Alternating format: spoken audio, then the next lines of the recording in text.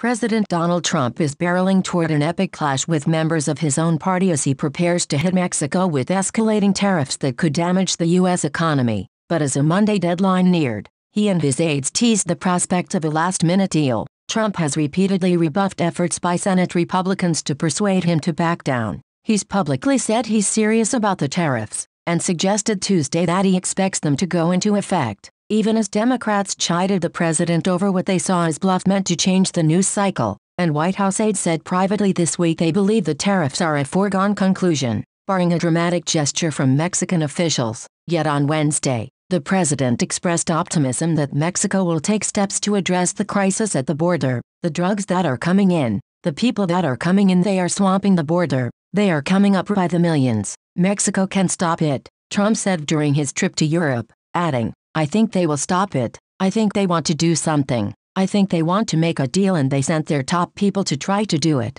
Earlier Wednesday, White House trade advisor Peter Navarro also suggested a deal averting the tariffs is possible. "We believe that these tariffs may not have to go into effect precisely because we have the Mexicans' attention," he said during an interview with CNN. Vice President Mike Pence, Secretary of State Mike Pompeo, and other senior administration officials are meeting at the White House on Wednesday afternoon with top Mexican officials, who will make a last-ditch pitch to avert the tariffs. White House officials have laid out 3 criteria for avoiding the tariffs: stopping Central American immigrants from crossing into Mexico from Guatemala, breaking up the transnational gangs that profit from the illegal immigrant trade, and keeping asylum seekers on their side of the border. It remains unclear how the Mexican government could satisfy those requirements before Monday, when the 5% across-the-board tariff on all Mexican imports is scheduled to go into effect. Despite the insistence of White House officials that Trump is deadly serious about the tariffs, some opponents of the idea are still quietly holding out hope that the president will back down, noting that he's publicly backtracked before.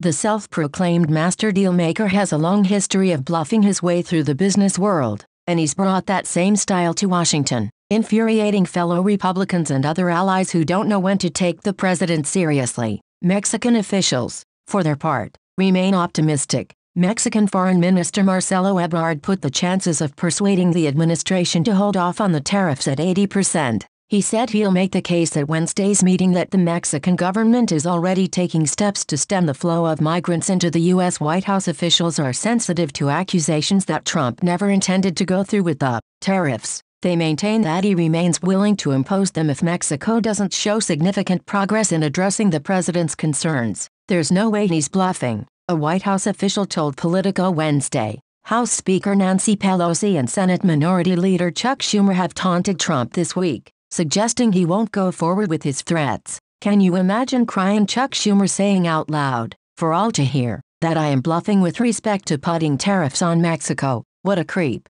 Trump shot back in Twitter on Tuesday night from Europe. On the Senate floor Wednesday, Schumer again predicted that Trump would back down, perhaps as soon as this afternoon. "And when he does, I would urge him to consider a real solution to the border problem, not some fake solution that he and the Mexicans announce and then it does nothing," he said. Pelosi said that Trump's tariff push is meant to divert attention from special counsel Robert Mueller's news conference, during which Mueller pointedly declined to exonerate Trump on obstruction of justice allegations. "I don't even think it rises to the level of policy," she told reporters on Wednesday. "It's a distraction from the Mueller report, and it served its purpose, right? Here we are." The tariffs would start off at 5% on Monday and increase on a monthly basis up to 25%. Experts have warned that the levies could dramatically damage the U.S. economy, which relies on Mexico for everything from car parts to avocados. Some in the White House expect the first tranche of tariffs to go into effect next week,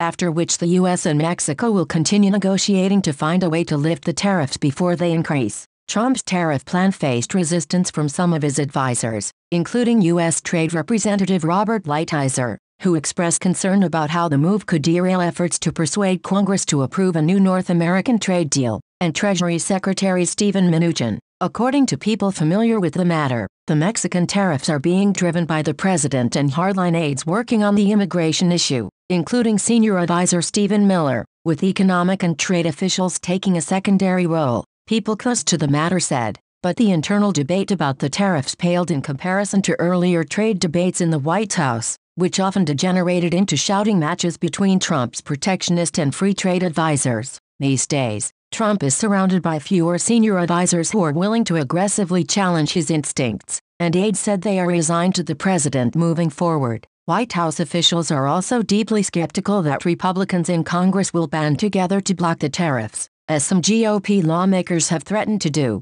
For one thing, the White House has argued privately that the tariffs don't require a new national emergency declaration, as many trade experts believe. Such a move would allow Congress to pass a disapproval resolution, undermining the tariffs. Trump previously employed the national emergency tactic to try and divert funds for his southern border wall, and he was forced to veto a formal congressional rebuke. And even if lawmakers are able to pass a similar resolution this time, White House officials doubt lawmakers could muster enough votes to reach a veto-proof threshold, despite warnings from some lawmakers that that's a possibility. Even Pelosi on Wednesday said she wasn't sure Congress had the votes to override a Trump veto, noting that House Minority Leader Kevin McCarthy had said he would stick with the president on the subject. "I don't think they will do that," Trump said Tuesday as he reminded lawmakers that he remains popular among Republican voters, adding, "If they do, it's foolish. There's nothing more important than borders."